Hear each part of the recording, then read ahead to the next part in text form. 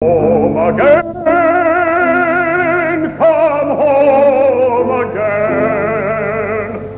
They fall through the oceans of time. We'll keep a welcome in the hillside. We'll keep a welcome in the vale. This land of song will still keep singing when you come home again to Wales. This land of song will keep a welcome and with a love that never fails. We'll sit away all of Hillside when you come home again to Wales. We'll keep a welcome in the hillside. We'll keep a welcome in the vale. This land of song will still keep singing when you come home again to Wales. This land of song will keep a welcome. Hillside Telephone Exchange stands in the quiet London suburb of North Finchley. In this film we show a typical day within this bastion of the telecommunication network and the stalwart engineers who work there. What? Oh, it's a film about the geezers who work in the exchange, isn't it? The engineers begin their toils at 8 o'clock sharp. And as we view the early morning car park, we see, well, we don't see much, so we'll skip that. Oh, however, maybe if we look now. And yes, I do believe someone is just arriving. Better late than never, so they say. Oh well, never mind.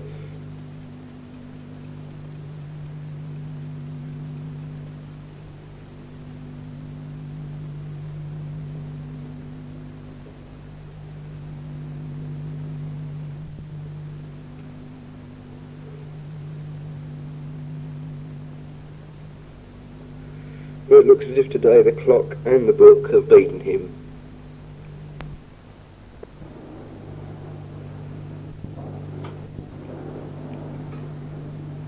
However, let's now turn our attentions to the apparatus floor, where engineers are busily starting their daily tasks. Well, the ones who aren't on film at present, I expect. It is now 8:35. And soon the patter of tiny marina wheels will signify the arrival of, yes, here he is, the governor, on whose shoulders rests the smooth operation of this vast complex of technological wizardry, this maze of machinery, this labyrinth of mechanical speech paths. But I deviate. However, this is no mean feat for any man. And neither is this. The daily delivery of the advice notes by jolly, cheerful Mr. Slug.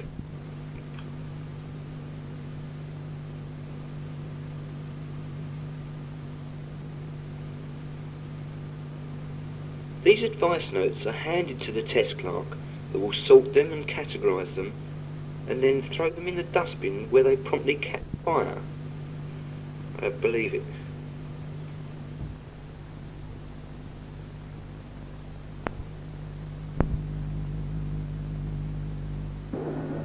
After that episode, let's now look at the apparatus floor again, where the night routine dockets are about to be sorted.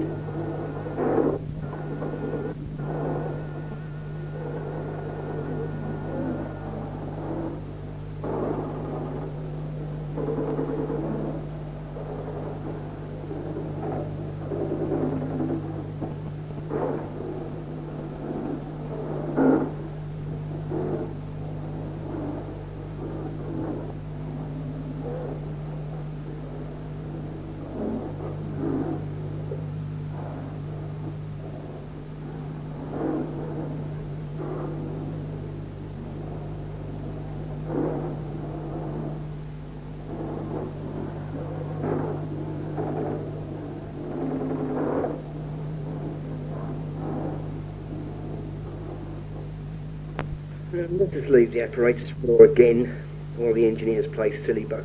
Oh, I'm sorry. I forgot this was a family show. And let's watch as one of the younger test desk engineers recovers a seized line. Will the excitement ever stop?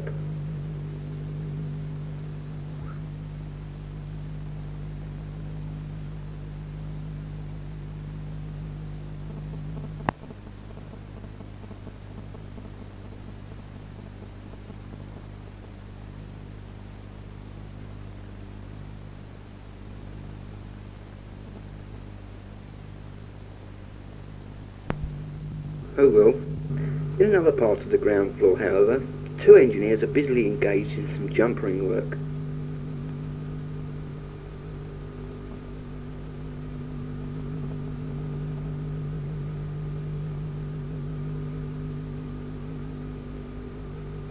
Ah, you got me down here. Let's try somewhere else.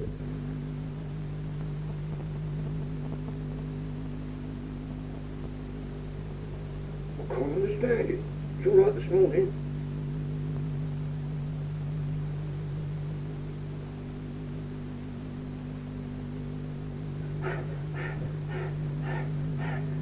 So it's the nick the compressor. Let Nick Crow's taking it home. Can't this all work?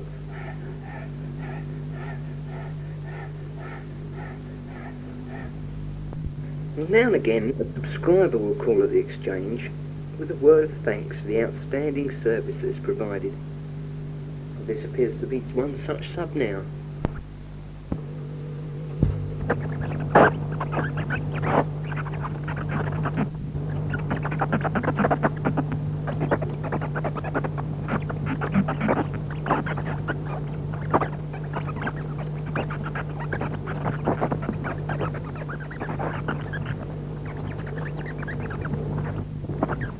Another satisfied customer.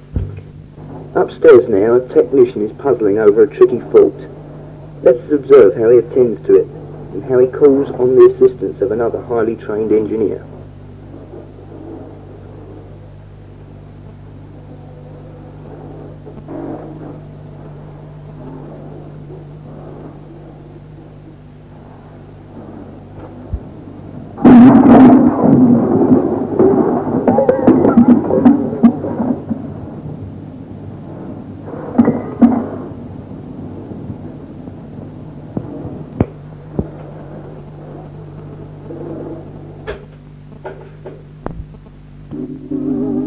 The bluebird on my shoulder, it is the truth, it's action.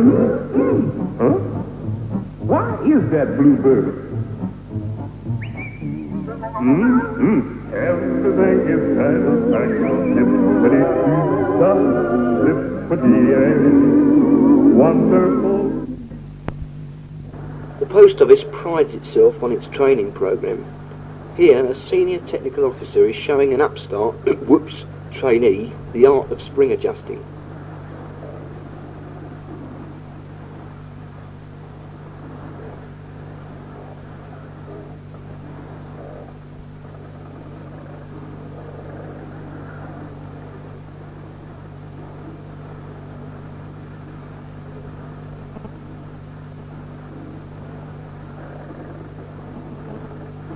Oh, our subscriber has returned. He must be full of praise for the excellent service he is receiving. Oh look, they're taking him to see the view.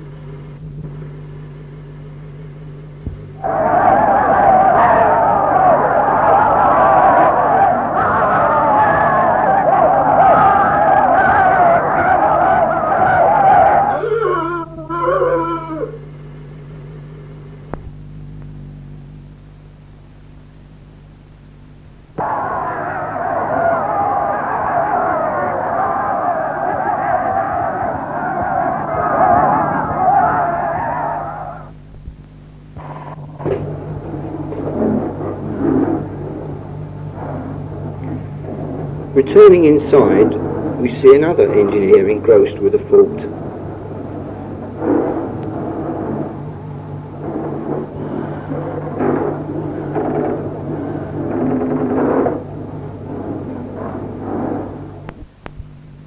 has our chance to witness the excellent first aid facilities afforded by the post office. Oh no, don't come on, leg off, please. Please, honey, come up running great toenail. We've got blood all over my uniform, man.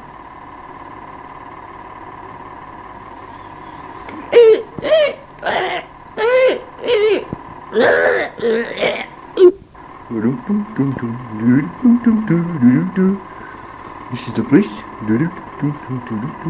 Who the damn this door there? Shake a leg. Oh, hello, Stella. Come with me. Help! Come back here! Come back! It is now 12 o'clock and the engineers break for lunch.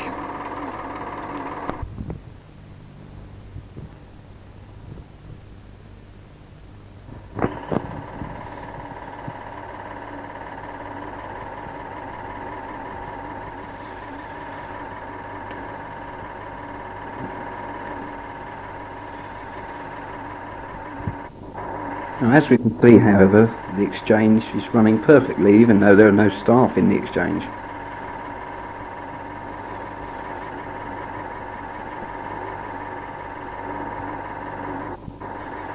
So, scrutinise the obs board, and we can see that the obs are extremely, well, are not bad in 445 exchange. Maybe now would be a good time to visit Mr. Hooton, the governor, in his office. I see that Mr. Hooton doesn't appear to be available at present. I suppose that's what they mean by the governor being on the floor.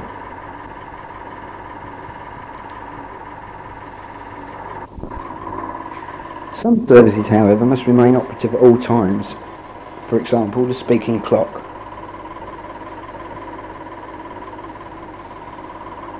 On the third stroke, it'll be 2:05 and 10 seconds. On the third stroke, it'll be... Oh, blimey, the clocks! Hey, hang on! Oh, strike a light! Something's gone wrong with the clocks! Oh, quick, call the fire brigade! At 2 o'clock, the engineers return from the pub, happy and jolly after a good session of drinking, but ready again to start the afternoon's business.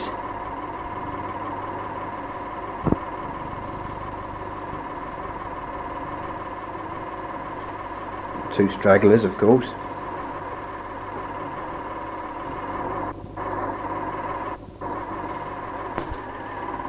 And the subscriber returns yet again. Bit worse for wear this time, I think. And look at that, they've given him a chance to sample the exchange cooking.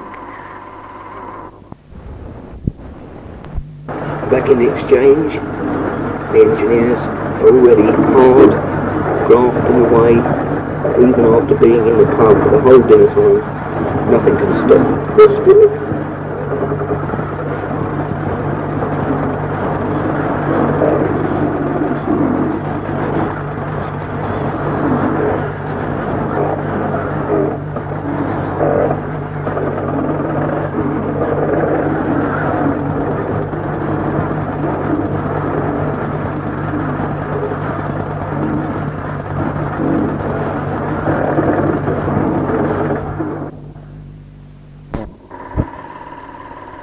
And our old friend the subscriber's back again. We just can't seem to keep him away today. He's been treated so well.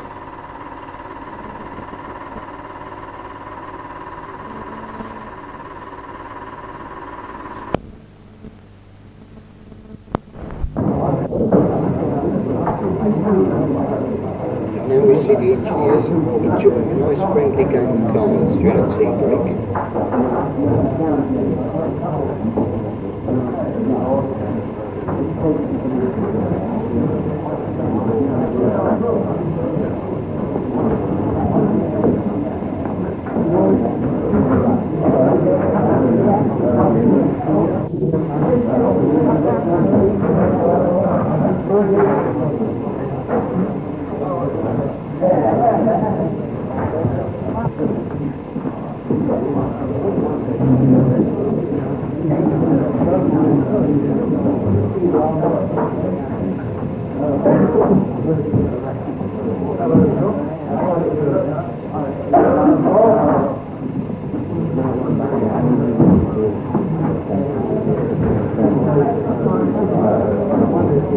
Here, you cheat. Here, first, all right. Wait, come on, you've had it now.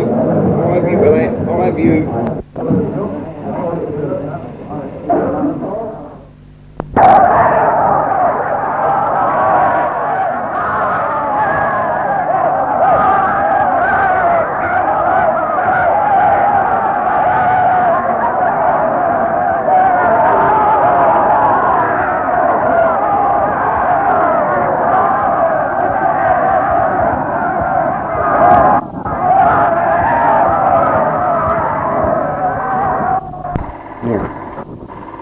It's now 4 o'clock and it's only an hour before the engineers give up for the day, but still the subscriber insists on coming back to the exchange.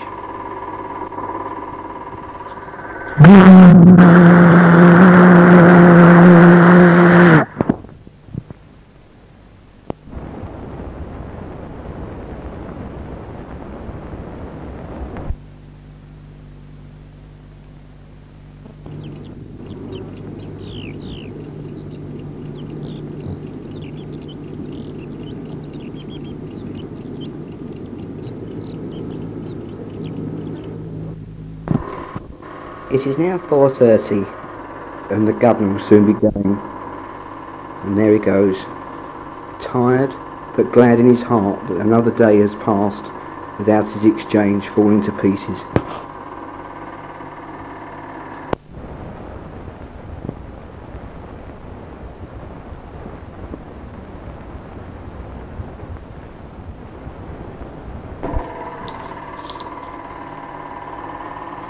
He's gone!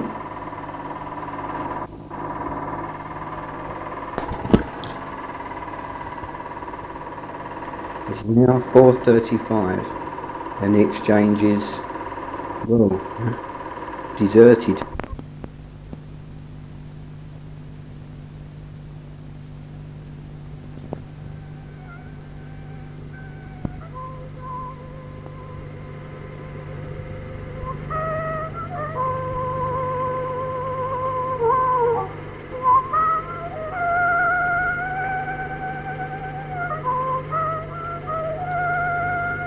Oh well, another boring day over.